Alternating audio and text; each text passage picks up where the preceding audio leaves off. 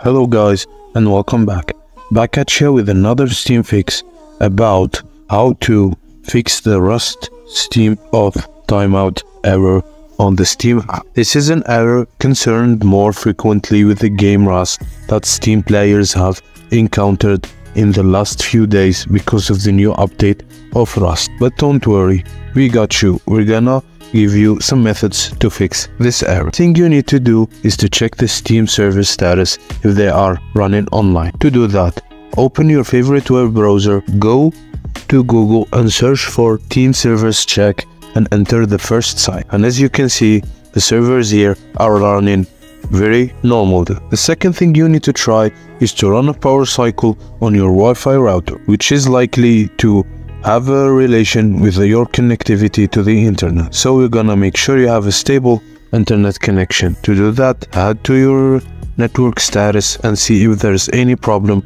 going with your internet connection. Next fix that you need to try is turn off Windows Defender Firewall. To do that, head to the Windows Shield down, go to Firewall and Network and turn off Domain Network, Private Network and Public Network. And reopen the Steam app and see if the problem persists. Another suspicious cause is the beta on Steam. Try to unsubscribe to the beta version of Steam and see if the problem persists. Next, just verify the integrity of the game, which is Rust in our case. And to do that, head to the library, select the Rust game. I don't have it, so I'm just giving an example by this game.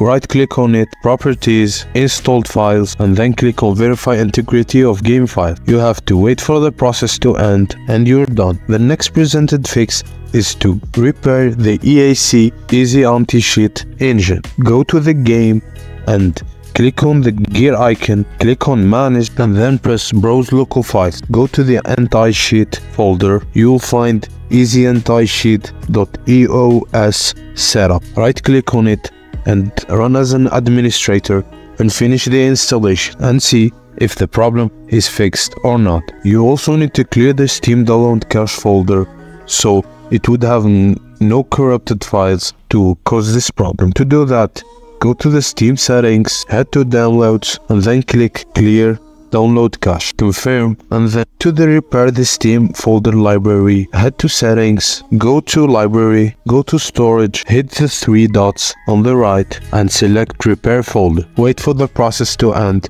and see if the problem is there or not. Maybe this problem is because you have an outdated Steam version, so just go ahead and try to update the client app. Click on Steam and look for updates.